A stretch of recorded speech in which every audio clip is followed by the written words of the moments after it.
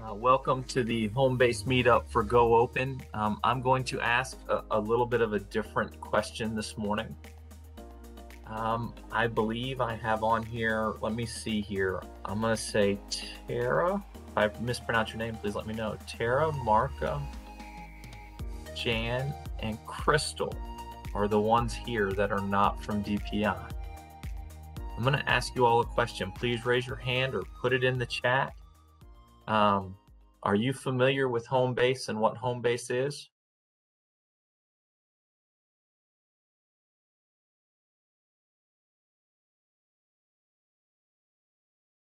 We had a different idea of what we were going to do this meeting. So what I am probably going to do is just kind of jump around a few slides because this is such a small group, which this one tends to be. I'm going to do things just a little bit differently right now, and hopefully you will be okay with that. I'm going to breeze through a couple of slides real quick that just kind of explains a few new things about this, and then I'm going to shift it to Corey and Carrie and let them do the Go Open conversation that they want to have with you. The good news is I don't think we're going to be here 2 hours today. You're going to drive a lot of this conversation. This is very much a transition meeting.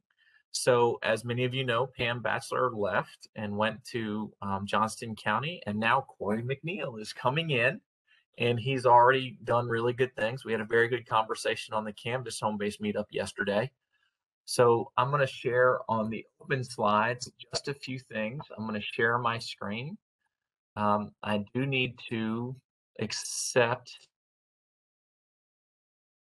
Share screen looks a little different today. That was not sure why. So I am sharing my screen, and hopefully all of you can see my screen. You see the Homebase slide there?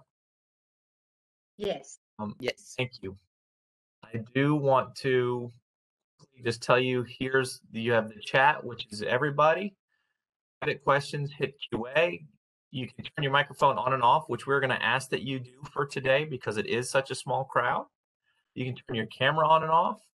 And in the bottom, if you need the assistance, you can add the captions if you need to. And then I am going to, let's see, we're going to go to the overview. I think you guys know the purpose I will cover. We really like these meetings. This is a great time to give us feedback, especially today with such a small crowd. I think we can get some really good conversation with you. There was our schedule we had. Here are the next home-based meetups, which you see the next one is lined up for mid-November. And then there's Corey there. You will see him again, that he's coming over to manage Open, and he's coming over to manage Canvas, which is fantastic. I do ask that you take this home-based survey link.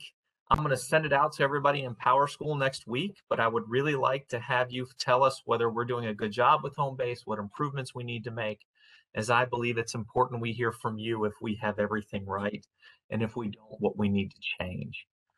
I absolutely want you to know all our call signs, and I really want you to know this is our team.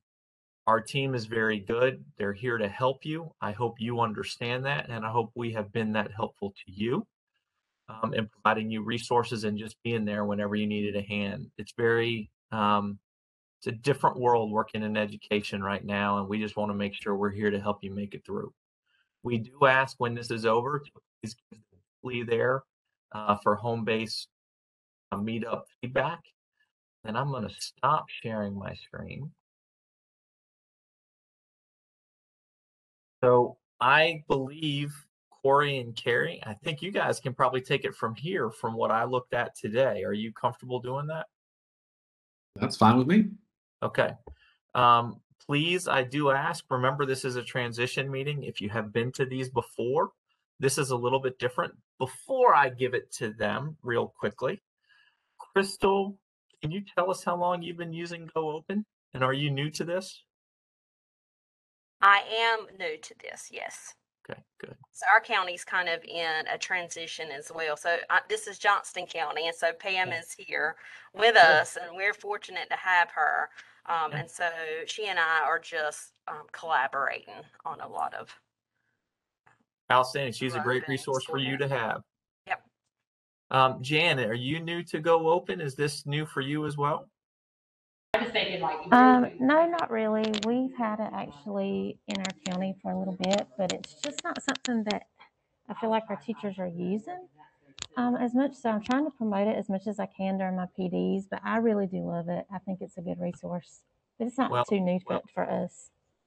We are actually going to talk about that during this meeting because I agree with you. I think a lot of people don't know what it is or what's out there. And that's one of the focuses that I think Corey wants to look at as well. And then Tara, is this new for you as well? I'm in the same county as Jan, so it's not new for us, but I'm in a new role, so it is new for me in this position.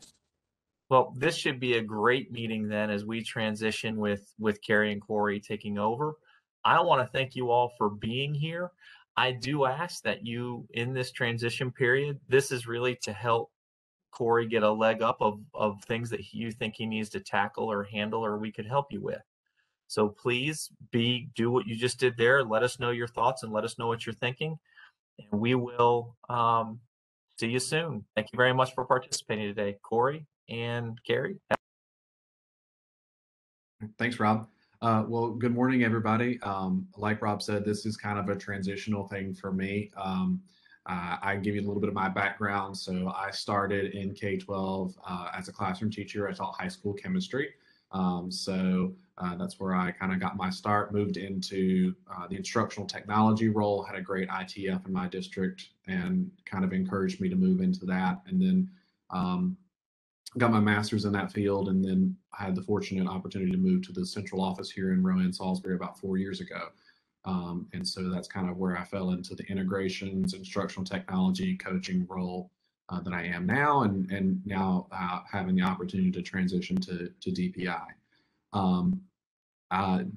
Go Open is not something necessarily new to me, but I would say that it is, of the two programs that I'm going to be supporting, the one that I need to learn the most about in order to help LEAs be the most effective. So that's kind of one in my conversations with Carrie and Rob. In planning this meeting, I was like, I really want it to be more about me asking questions and getting feedback from you guys than it me about having answers and delivering content, because I do think I shouldn't come into a role, or anyone should come into a new role with, I know all the answers and I'm going to solve all your problems, because to me, that's not good leadership. Like Rob said, it's going to be transitional. It's going to be relatively short for us today. But I want it to be a nice conversation and give some valuable feedback if you don't mind. With that, I'm going to let Carrie introduce herself before we jump into the slides. Carrie. Thanks, Corey. I hope my sound is working properly today. I had some technical issues earlier. So my name is Carrie Robledo, and I am a digital, I'm a DIF, so basically an ITF for Moore County Schools. And starting October 18th, I'll be the Central Region Educator on Loan at DPI.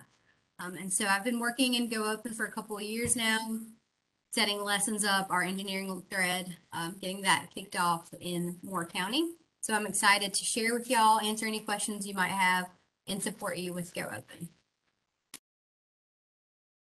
Awesome. And Carrie has been a great help for me learning in preparation for this, and I'm sure was going to continue to be a resource for me. I just have a few slides for us, and I'll go ahead and share my screen here. We want this one. All right. The first thing is just kind of some introductions from you guys, and I've already linked that spreadsheet there. Just kind of an initial thought would be, it would be nice for me to have a point of contact for you all in your LEAs, and if we want to grow and continue this reach of Go Open, I think we need to have some sort of distribution group or a Google group that we can call on each other and have reference and point of contact. So if you feel comfortable and don't mind sharing your contact information with me, that link is there for you guys to utilize. In addition, my contact as well as Carrie's is in that top row. But you know, if you want to see my pretty face again, there it is on this slide. And that's my DPI email that I will eventually come to know and love. The main thing is, like I said, I just wanted to get some feedback from you guys. So, and Carrie and I were talking about this in conversation about planning this. I wanted to have a way to kind of gather that. So, and some people always don't necessarily feel comfortable coming off mute or having that conversation and vocalizing what's going well or what's not going well. So we wanted to give some anonymity if possible. So we made this, you know, little Padlet here. And we just kind of made some categories of, and of course it has to be fall themed. Carrie and I talked about this, our desire for it need to be thematically appropriate, as it is October the 1st. So if you don't mind, I'm just going to give you guys a few minutes to kind of talk about what are some success, what are some barriers to access, ideas for appealing to more users, and then anything that may not fall under those three categories. And yes, I love a good pun, so sorry if you find those annoying. That's just my jam. So I'm going to give you guys a few minutes to kind of just access that link there. And then I would like to have a conversation about that once we get some data in there. And I'll stop sharing my screen. And I can put the direct link to the Padlet in the chat if that makes it easier. Oh, it's Kenny. I actually just want to speak about this and step it up there, but I feel what happens with Go Open with us is that I think that teachers have a full plate and they think there's just so many resources out there and so much to do, and they got Teachers Pay Teachers and, you know, just all this stuff, and I feel like they just don't see what's right in front of them. So I think a barrier for us is that we're just trying to get it out there, and we do have it on our NCA Cloud apps when they log in, but they don't see it. So I think our issue is just trying to, like, ideas for, I would like to know some ideas for how to get it to be more appealing to our users, because I do find it very, very useful. And I have not actually, as a teacher, used it myself because I felt like I didn't even know about it when I was teaching.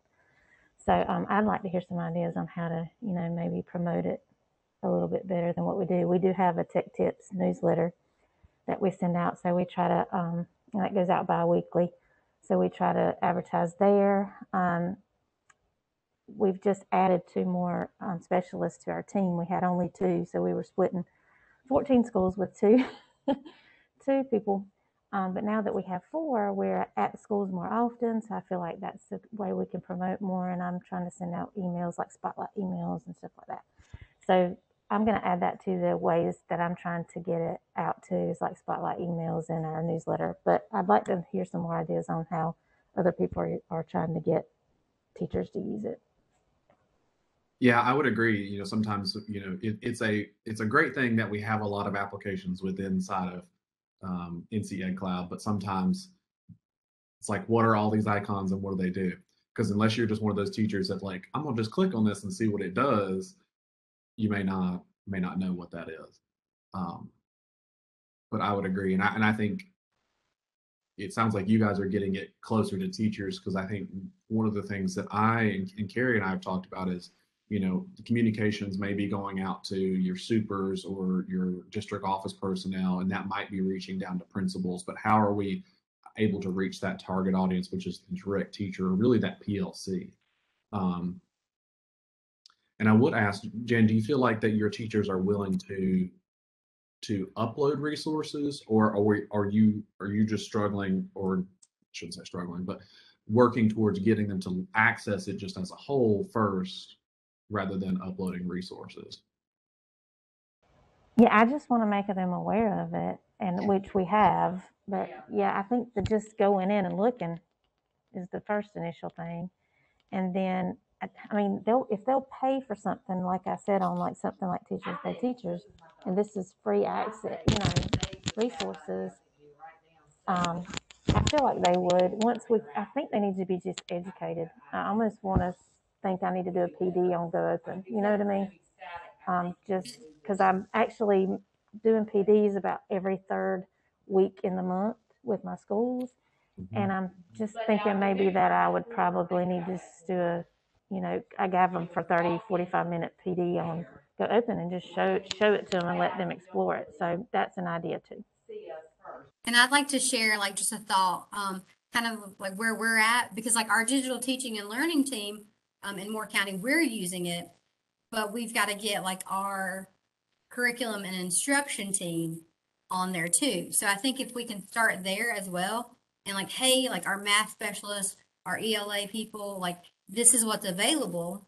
And so when they're doing their PD too, like let's go on and look for, you know, these fraction standards. What can we find here? So we are all using the same communication. We're all sharing the same resource. I think that would help get the word out too with what's available. And I could spotlight it, like I said, with emails. I could say, okay, hey, math teachers, here's some resources, or just actually instead of everybody as a whole, I can just spotlight certain subject areas and say, hey, look at these resources and Go Open for math or English, you know, reading or whatever. But like Corey said too, yeah, that's a great idea, Jen. Like with the PLC level, just getting in there like, okay, so this is what 8th grade of the standards you're working on. Let's see what we can pull from Go Open, because we really want them to start looking there first, right? Before they go to Teachers Pay Teachers, or yeah. So like, let's see what's been vetted, what's been, you know, what's other teachers are using in our state. So I think that's a good idea too. Just a question I have, Jan, do you feel like having some professional development, template themed, canned, whatever you want to call it, that could be shared across for you guys to leverage and utilize, would that be something that would be beneficial? Oh yeah, I think that would be good. Instead of us creating talking about you guys creating something that can be shared. Yeah, I think that would be useful, helpful. Thanks. And actually, I want to say we have micro-credentials for Go Open now. Our county has micro-credentials that teachers can enroll in and get credit for. And we have a Go Open micro-credential. Actually, I just made some that it's like a pathway. And I didn't even think about that, but that when I think about Spotlight, then I need to remember that. But micro-credentials are a good way to advertise it too. And I can throw in the chat or find, there's the link there in NESIS. There are the Go Open professional development opportunities as well. And so they can go in there and receive, I think they're like 0.1 CEU credits. So I'm always like pushing those out to teachers as well. So that's something to consider too. Yeah, Carrie, I think Carrie, they're in these, and they have the DLC credits. And actually, I think that's where we got their information for our micro-credentials, because we typically do it through our county. And I believe you guys send it to us, and we were able to put it in a micro-credential, since that's where our staff usually goes to, or our teachers, for credit. Other thoughts, comments, and ideas? Does anyone have any successes that they would like to share? Maybe that's not on the Padlet, but that you've seen, like if you're using it in your district. I did throw on there, like the North Carolina Zoo has added some really cool resources and videos out there. We take for granted that we live at 20 minutes from Asheboro, so we can go to the zoo anytime. But not all of our students are that lucky, right? So I really, really like those resources for our students that live in the east or west. And then they're working on getting additional outside agencies to provide lessons and resources as well. So that's exciting. Let me ask a question, just out of curiosity, and I don't know if this would help or hurt. Do you believe that it would help if we kind of did virtual sessions into your county, with just your county to help with Go Open, instead of the statewide approach at this point?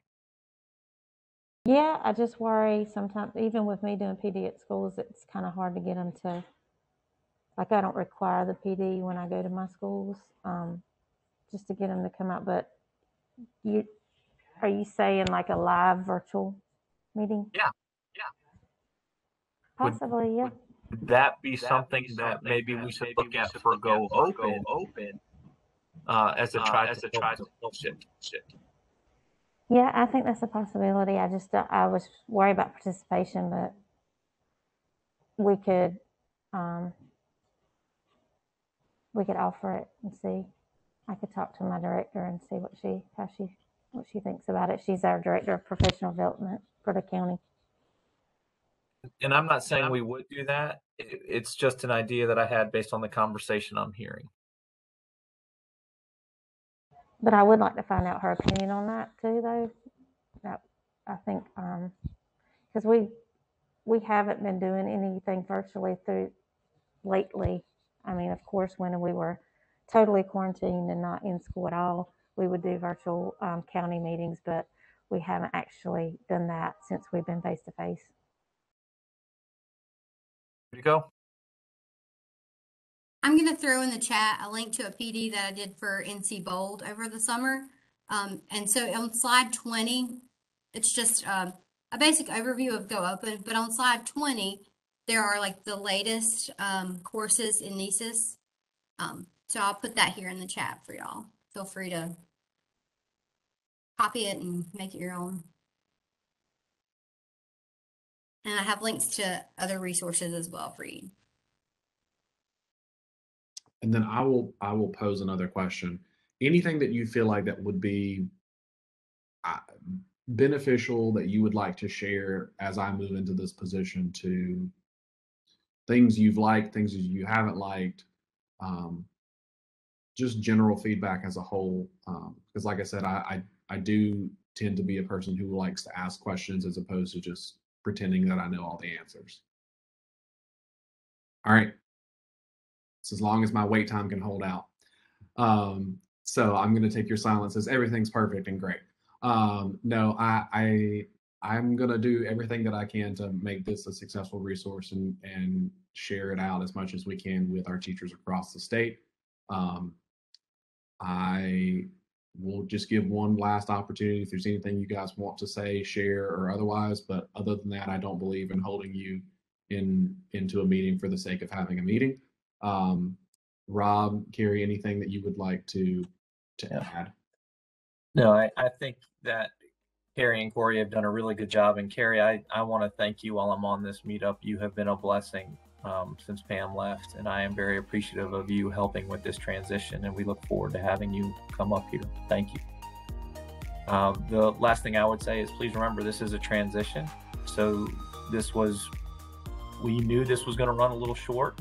Next time it'll be he's had 6 weeks in, he'll have his feet under him a little bit, and then we will change the format, or he may decide to keep this format and make it very much question and answer and say, here's what we're going to do this time, and let me help you with these topics. So we will work on that, but we hope that you come back next time as we'll have a more formal setting with more objectives once Corey gets in. We just appreciate you being here today and giving the feedback that I am looking at, because I believe those are all things we need to do. And I'm going to go ahead and comment on working with this.